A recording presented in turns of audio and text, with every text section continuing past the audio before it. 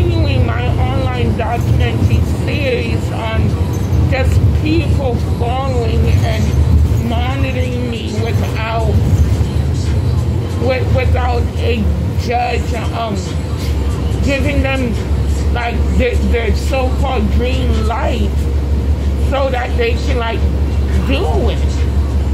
So like really, if they were to like hear like a knock on their doors from someone who is able to have them stand or sit in front of a judge, then they shouldn't be surprised. What they really should be is just prepared just in case that were to happen. Because really, they should actually go just go into stuff that they are able to like see like the status on. So like really what they're doing is they're just really like hurting themselves.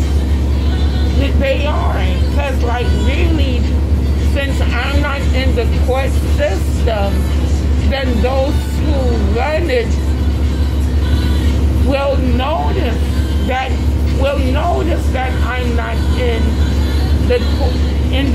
their system, especially when I have already been like report like on the news already, like with that incident at Gallery Place. So how can such people ever forget about me when there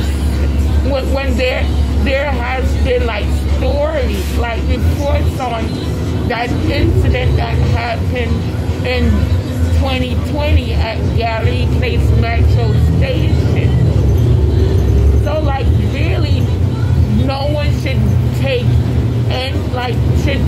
the court system lightly, like regardless. Because number one, like unethical hacking, like it really tells on me, like without anyone saying anything.